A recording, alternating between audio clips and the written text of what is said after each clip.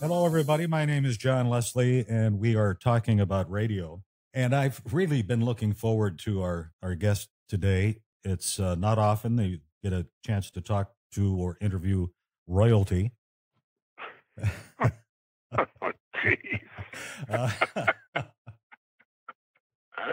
our guest today is the famous John Records Landecker. But you're a Michigander by birth. Ann Arbor, to be specific. Yeah, yeah. And just had a birthday. Oh, you had to remind me of that. Well, yes, I did. Yeah. But I got to tell you, 1947 was a good year for broadcasting because I was born in 1947 as well. Wow. June 15th. So we're just a few weeks apart in our birth.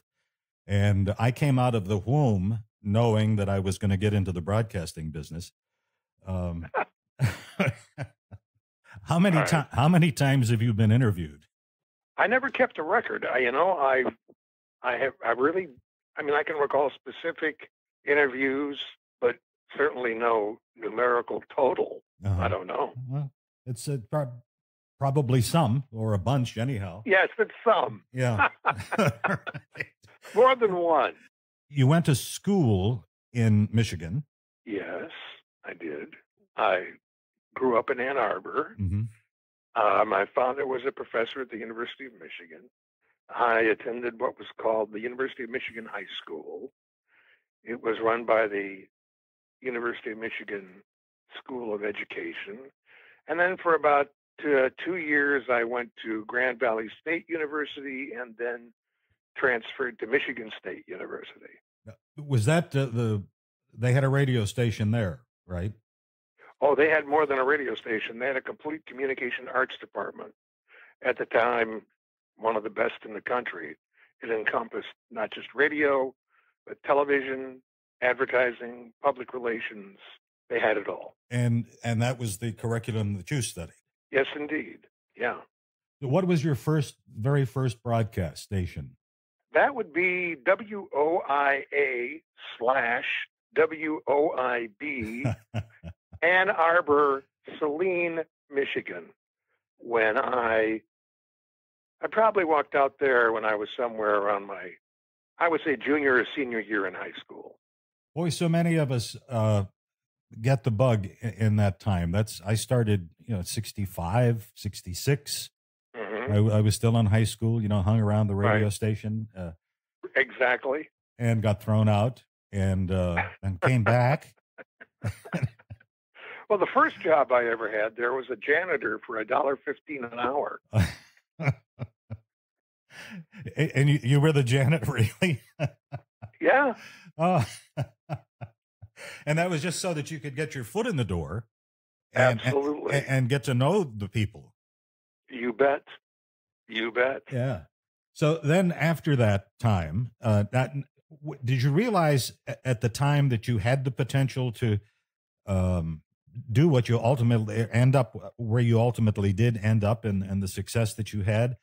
Was there ever a time that you said, maybe I ought to go down and put tires on cars? No, but I didn't really think about all of it in the context that you're presenting. I was initially just doing something that I was attracted to, and it was a lot of fun. Mm-hmm. And it just sort of kept snowballing on its own. I never really considered I'm going to have a career in radio. That's a good question. I don't know when I actually thought about it when I guess the one event that cemented it was I was going to Michigan State University and working at a local radio station in Lansing, WILS, and a couple of radio geeks who weren't in broadcasting sent a recording of my program to a afternoon disc jockey at a really big station in the Detroit area, who then transferred to Philadelphia and took the tape with him and played it for the program director in Philadelphia. And then I got a call out of the clear blue sky asking me if I would like to fly in for a job interview, which I did. And I dropped out of my senior year at Michigan State to take a full-time job in Philadelphia. And I guess, putting it in the context of your question, I guess that was the moment that I became a broadcaster, so to speak. That would be a little sobering to go from Lansing, was it, to WIBG in Philadelphia. And you certainly had your work cut out for you. That was what, about 1969-ish? That sounds about right. Yeah. And the big gun at that time in Philadelphia was George Michael at FIL. Right.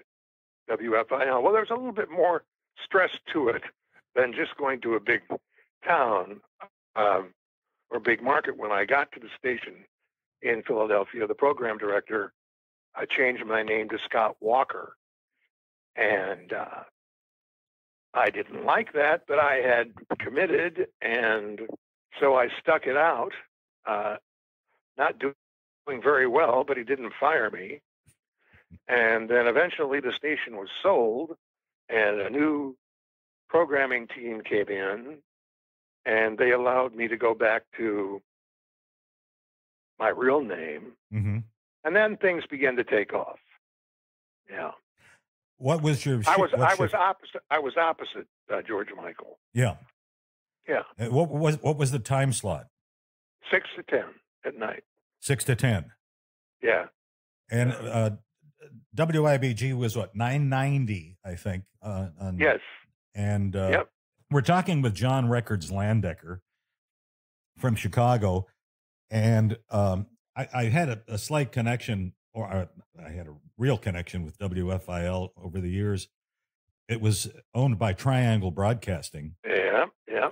Walter Annenberg, who was the ambassador to England. Yeah, and Reader's Digest. Yes, and TV Guide magazine. Yes. Exactly. Oh, I'm sorry, TV Guide. Right. Yeah. I don't know about Reader's Digest.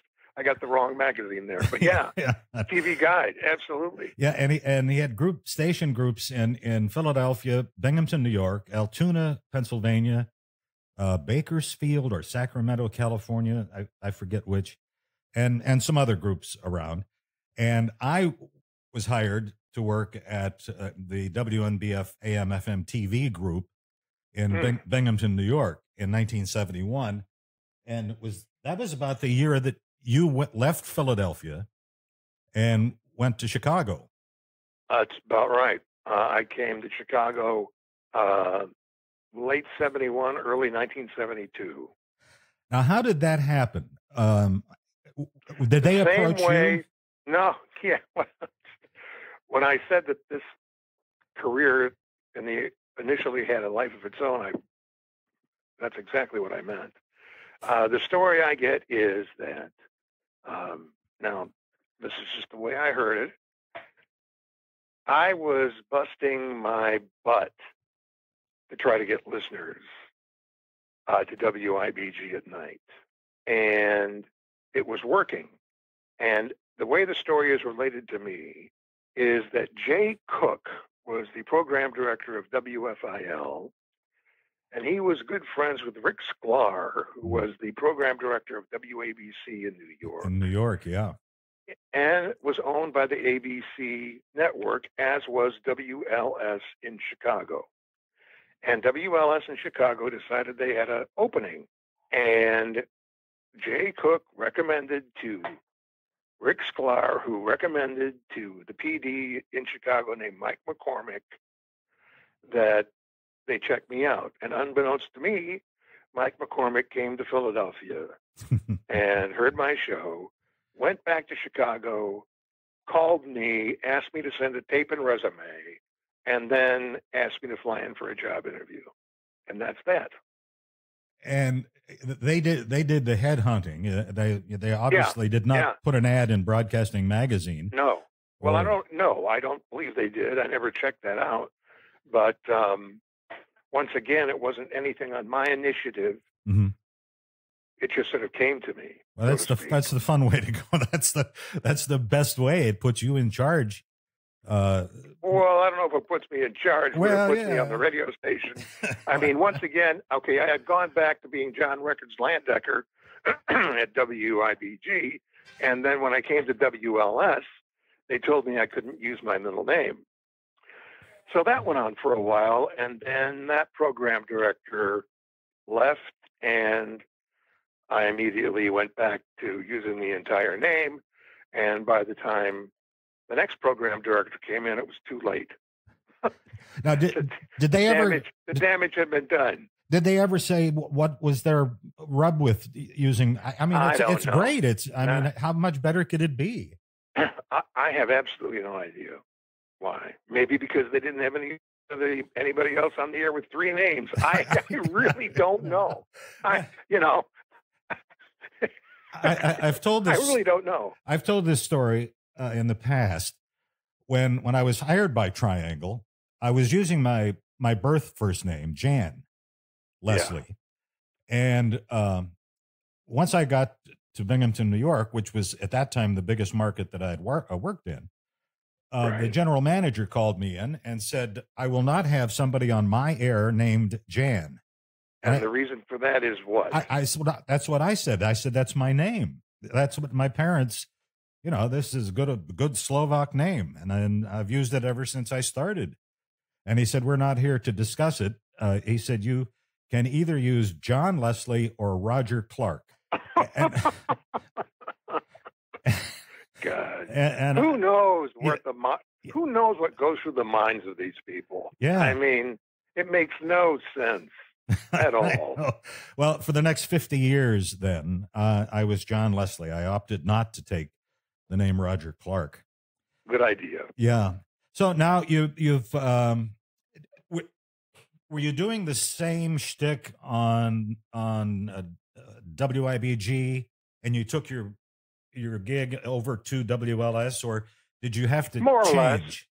More or less. I mean, and the WIBG was very, I don't know what the word is, did not have a tight format, let's put it that way.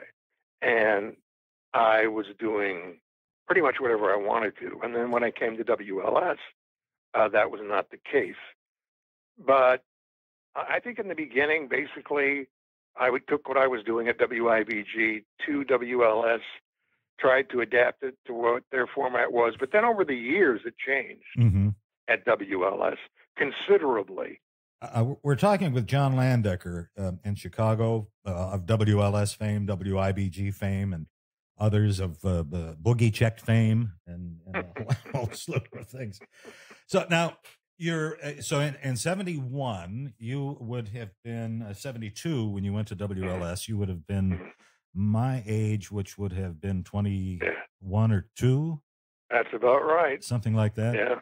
Yeah. And so did you say to yourself, John, I'm here. I have arrived. No. I was too busy trying to fit in. You see, that was one of the things over the years at WLS in the 70s where it became a really large, successful radio station, is that the air staff never said to themselves, I have arrived. In fact, we didn't realize, nor did we care, I suppose, the extent to which the station was being received. It was more of, and this is the absolute truth, it was more of an opportunity for us, and this is an actual term we used, for us to use the station as a tool for our amusement. And that's what we did. What a great assignment. Nobody gave us the assignment. We made it up.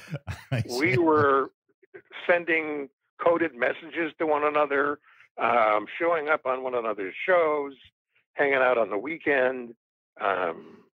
It was not an ego trip. Let's put it that way.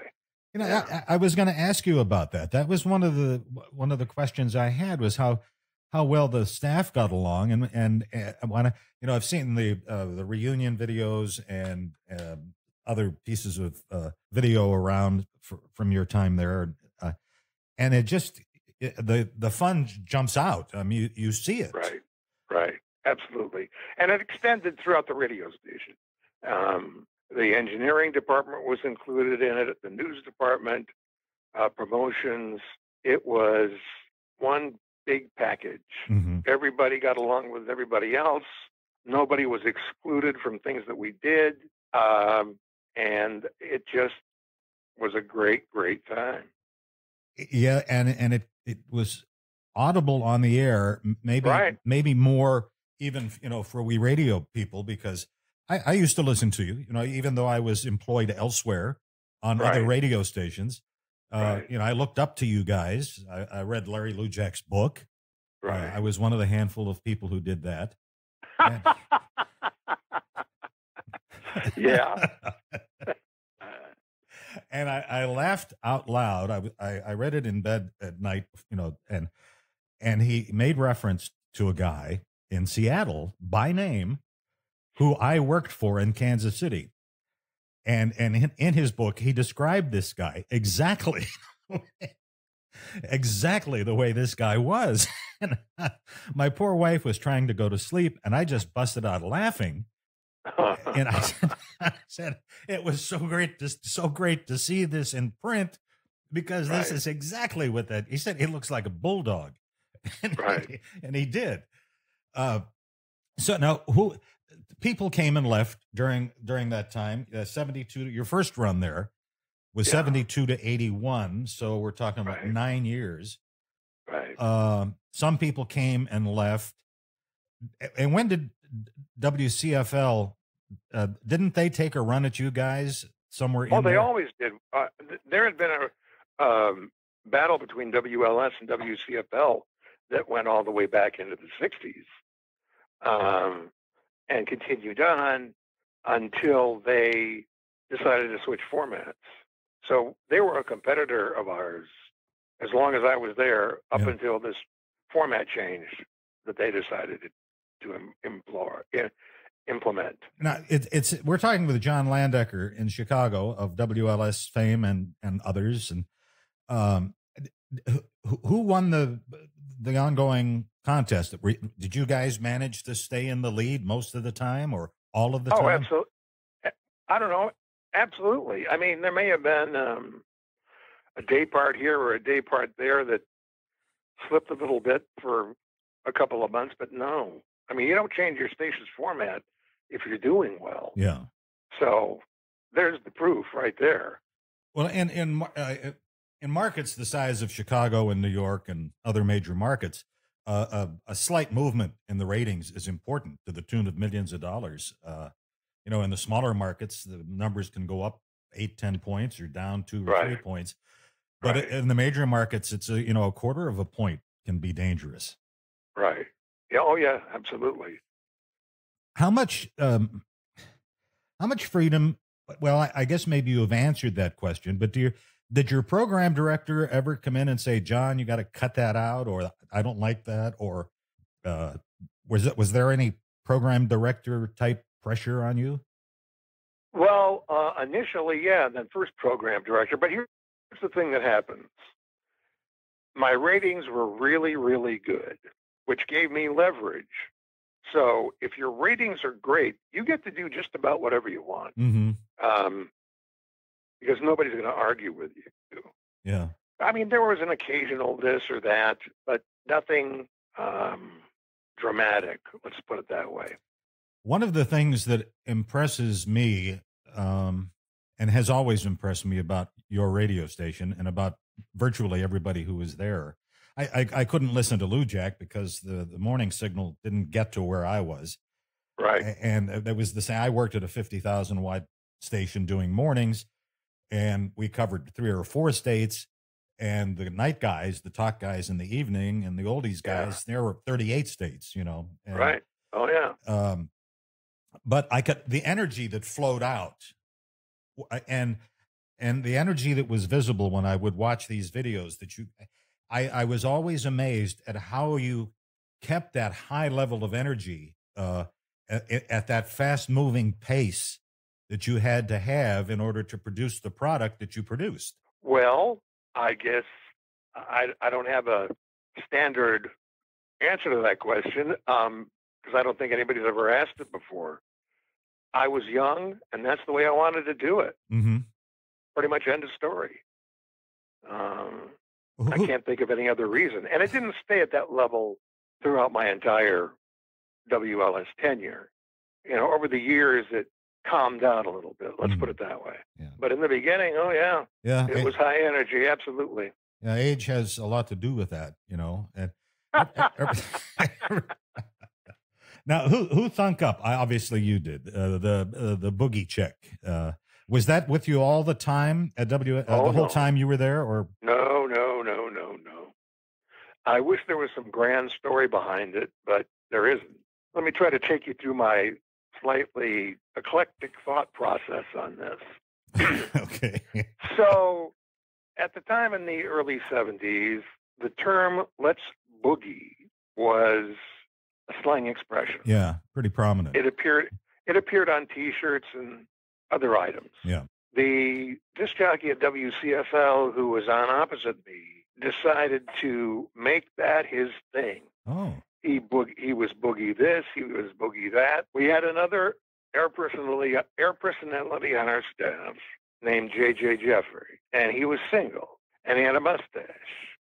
And before he went out on a date, he would look in the mirror, check his mustache, and conduct what he called a booger check. So one night, without any planning or anything like that at all, I just decided, hey, you know what? I'm going to answer the phone on the air, and I'm going to call it boogie check, and away it went. And that's it. And it was a rapid fire, what, a 2-minute thing? 2 or 3 minutes? Yeah, in the beginning it was. Yeah, it was. In the beginning it was called the 60-second boogie check, so the program directors wouldn't have a heart attack. But as time went on, it could last a minute, 2 minutes. Yeah, depending on how it was going. We're talking with John Records Landecker, and refresh my memory, John. What would be some of the things that people said on the boogie check? Oh my God! Anything, I guess. They were teenagers. I have absolutely no recollection of anything specific that somebody said to me because it was so rapid fire. Gosh. I don't have an answer for that. Did they talk about music? Did they say hello? I didn't give them a chance to talk. They had to. The premise was looking for the alleged humorous phone call, which is you, which implied that whoever was calling in was supposed to contribute something. I don't remember specific contributions, but I do remember that in the beginning there was no delay system on the radio station because what AM station, rock station, takes live calls on the air. Yeah. All the requests are pre-recorded. All the dedications are just written by the jock. And I was taking unscreened phone calls live, and it wasn't long before some kid said, fuck. I was mad. And once that got out, whoa. Yeah. The place went crazy. And it went on for a while, and the FCC had some sort of rule where you were supposed to, quote unquote, do whatever you can in your power to keep these phone calls off the air. Well, that's fine, but if I've just answered an unscreened phone call and the kid said it, it's already on the air. Right. So that went on for a brief period of time, and the WLS engineering department came up with a delay system. Mm-hmm. But that's maybe the only thing off the top of my head that was specifically said by callers. Well, the typical 7-second delay back in those days was literally a tape machine. That's what they constructed. Yeah. Yeah. It had the playback head was 7 seconds. There was 7 seconds of tape. Yep. And the geniuses who set up my tape delay on my talk shows came up with this notion that they were going to they didn't want 7 seconds of dead air. So they would put 7 seconds of music on that loop. So every time I had to scrub a call, I would push the button and people would hear 7 seconds of music. and it signaled to the audience what had happened. I was Right. editing a call or, Right. or blocking it out. So it became a thing Yeah. for people to call in and see how many times they could make me trigger. Exactly. So I said, at least put a jingle on there, you know, Right. something. Right. Right. All right. Well, now, who was the most stable staff that you had during that time from 72 to 81? Well, I'd say it was Larry Lujak, Tommy Edwards, Bob Surratt, myself, Bill Bailey, Fred Yvonne Winston? Daniels. There were other people who came in and out, Chuck Knapp, Gary Gears, Charlie Van Dyke. Now, when you left LS in 81, you went to Windsor, to Detroit, Windsor, Ontario. No, I went to Toronto, Canada, and worked did mornings on a station there called CFTR. Okay. Oh, you did mornings, so that's the opposite end of the day, 4:30 a.m. time. Yeah. Right, right. Now, Chum was big then in Toronto. They were a competitor, yeah. Yep. Yeah, their signal came down into the States, and I think down through the Midwest Flyway, they had quite a solid listening base there. Did CFTR, was it a local station, or did it have a big signal too? Oh, I think it had a pretty big signal. It was located at 680 on the dial. I don't remember its exact power, but the signal was not a problem. Let's just put it that way. Yeah. Okay. For those who are listening, I just want to remind you that our guest is John Landecker, the guest that I've hoped for a long time to get on this program. And I just, John, you know, over the years, listening to you, I was exactly the same age as you were. Right. And I looked up to you, you know, and when I was a kid, and I had my Silvertone transistor radio from Sears, and I would sit there and listen to it, and listen to these, you know, WOWO and even LS and the Detroit, mostly the Detroit stations, because we had family in Detroit. And I would say to myself, Jan, I wasn't John then, nor was I Roger Clark. Right. I was still Jan then. And I said to myself, one of these days, that's going to be me.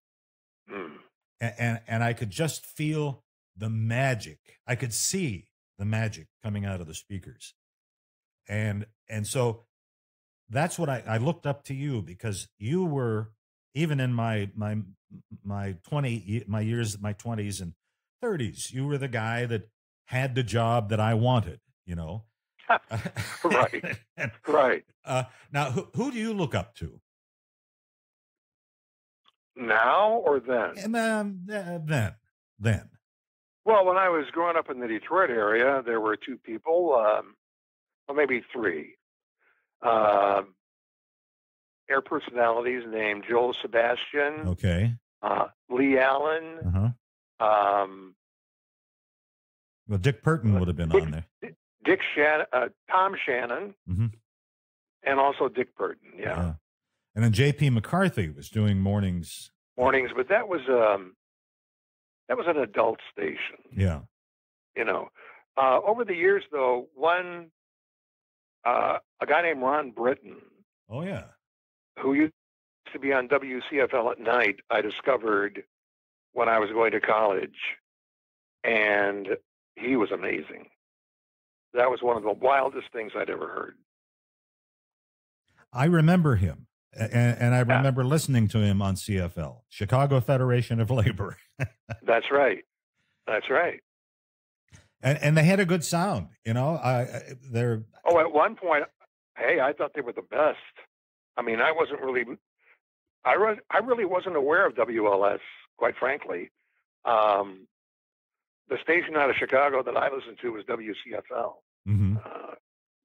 I just thought they had a very unique personality format combined with music. I thought it was great. I had I'll tell you my little story here about Chicago and an opportunity that presented itself. I was working in Des Moines at KSO. It was a country station, and music format didn't really make a whole lot of difference to me doing a morning show. It didn't, whatever music I played, my shtick was what was getting the numbers. And so we had a really big book. I mean, a really big book. and I got a call from a guy by the name of Al Mitchell. He was the program director of WIND in Chicago. And Al said, your name has been forwarded to me, not unlike, your earlier story. Right. Yeah. And it was a Westinghouse station. And he said, we have a morning show opening here. And he said, I'd like for you to rack up a tape tomorrow morning and an unscoped tape and get it to me right away. So the next morning I went in and I forgot because we had a huge lumberyard fire in downtown Des Moines that disrupted everything. And, that's all I could talk about all morning long. And by that time, I had spent 25 years in the volunteer fire rescue service. Oh, wow. And so I'm on the air and I'm telling the audience how much water the fire trucks are pumping and who made the fire trucks and where the fire trucks came from. And I'm going the whole, and I calculated the total amount of water consumption that they were taking, and I talked about the Scott Air Packs that the firemen were wearing and on and on and on.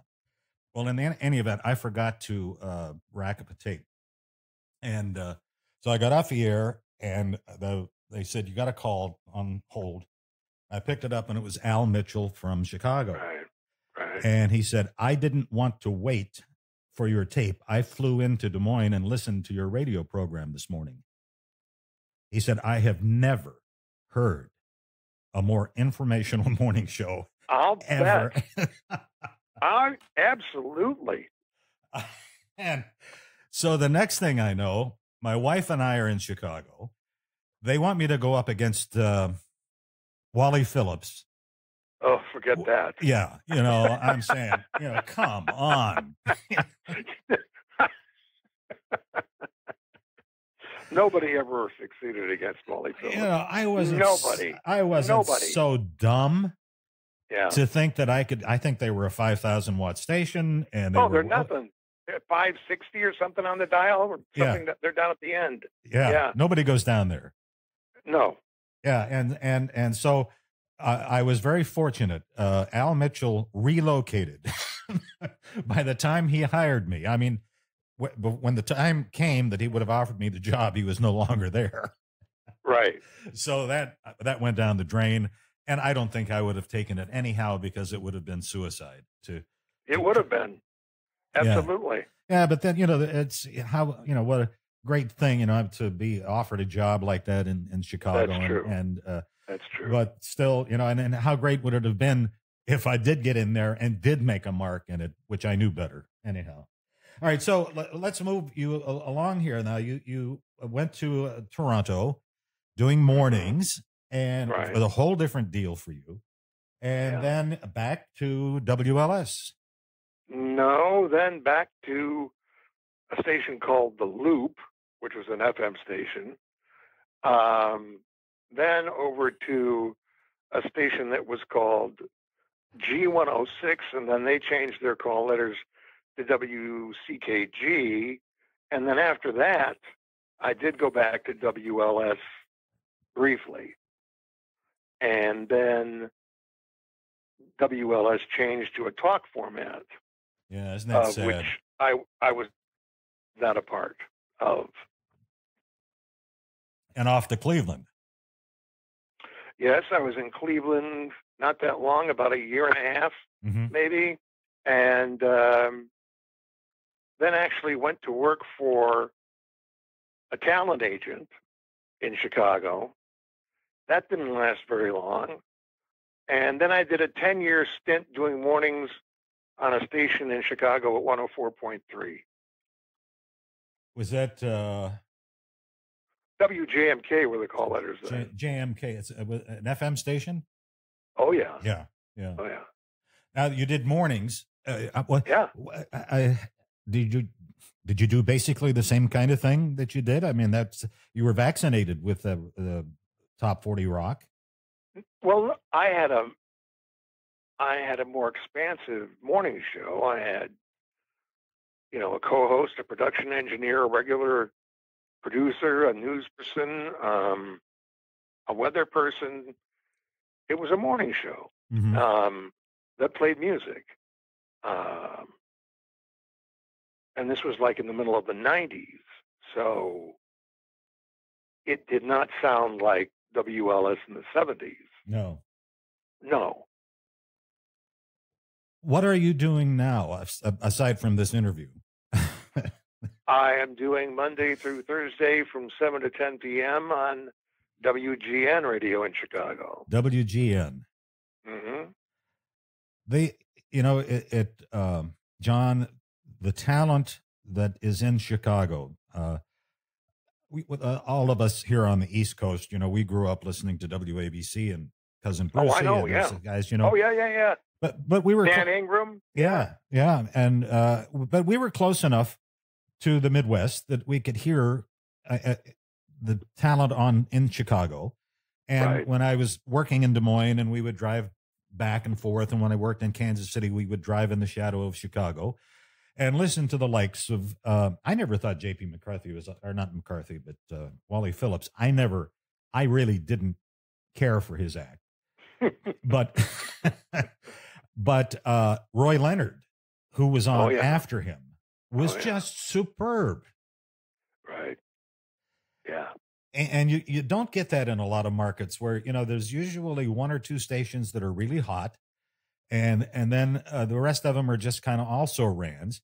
But every place you turn in Chicago, there are these enormously talented people that make listening to radio fun. And that's what our mission in life is, I guess, is to. I think you're right. Yeah. Are you aware of a guy? I'm going to let you go here pretty quick before I get another call from the veterinary hospital. But John, I'm going to cut you loose here. I want to ask about your daughter. Amy is her name. Yes. Yeah. She's got. She's an actress. She's an actor in Los Angeles. Yes, voiceover actor and an actor. She's in the recent series on Showtime called Your Honor. She's been on SUV, Law and Order, SUV. Oh, God, yes. Everybody in the world has been on. I have a running joke with her that every actor on the earth has been on one kind of Law and Order or another, whether it's Law and Order. I guess there was this criminal no, that's something else. But Law and Order, SUV, everybody has done their at least one stint on one of those shows. Oh yeah, she's been on a couple of those. Not for a while, but yeah, she did those. Well, that's fun. It's fun to see your offspring's follow and be it they look at you and they say, hey, he did a pretty good job at this, and I learned from it, and maybe I can make a living at it, and that you inspired her to do that. Your other daughter's a writer. Well, yes, she is a writer, but more of her time now is spent being the lead, Tracy is her name, being the lead singer of a punk rock band in Los Angeles called the Walker Brigade. Oh, my goodness. Yeah. You have quite a talented family. Thank you. Yeah. My daughter is president of a state university up in New York. Holy cow. And it's SUNY Adirondack up in Queensbury, New York. In fact, I just did one of these programs with their communications professor. And she was around the business her whole life. She saw me on TV. She She was on radio with me on, numerous occasions. Sure. And was not afraid to be on TV. And we used her in some commercials for our stations and so on. And so she is well equipped to meet the press. Right. And she does such a great job on television. And I look at her and I say, she could be a network anchor. And but she doesn't want to do that. She wants to be in higher education. And that's all well and good. Well, yeah. John, let me ask you. President of a university is not too shabby. No, it isn't. No. The State University of New York at Adirondack. Amazing. It was at one time it was called this Adirondack Community College. Mm-hmm. And the state of New York and a lot of other states are now trying to polish up the image of community colleges. Right. And so they are changing the name and incorporating them into the structure of the state university systems. Yeah. And so it is no longer Adirondack Community College. Mm-hmm. It is SUNY State University of New York at Adirondack. It's still a 2-year college, but they are a pathway college where they have agreements with universities so that the students automatically, at the end of 2 years, are accepted at these pathway universities. So it's kind of a cool deal. Well, John, what a great opportunity for me. I've interviewed a lot of people around the world, kings and presidents, and I've had a very good run at it. But I was really nervous to interview you. No need. I'm thinking to myself, this guy, he's the top of the heap, and. But it's been great. And the one final question I want to ask you, and sure. I don't want you to think I'm asking you for specifics at all. Right. In the heyday of your time at WLS, were you doing pretty well? I mean, oh, you mean financially? Yeah. Absolutely. I mean, in $1970, which if you said it today would not be extraordinary. Yeah. But at the time, sure. Good. You bet. I'm glad. Yeah. I mean, it wasn't after a minimum wage. Oh, no. Okay, no. Good. You had some leverage there. You had those numbers. Exactly. That's always helpful. Right. Well, our guest today, John Landecker, it is really a pleasure for me to talk to you. And if anybody ever asks you again how many times you've been interviewed, you can say, I know of one. I will remember that. Yeah. All right. Well, I hope that someday our paths cross again, and I wish you the very best. Belated birthday wish from a couple of weeks ago, 3 weeks ago, I guess. Did you have a big birthday bash? Did your thousands of friends gather around you? No. I'm beyond that. Yeah, our dog has a bigger birthday party than I do. Right. Right on. John Records Landecker, thank you so much for being with us today. Well, thank you for asking. I had a great time.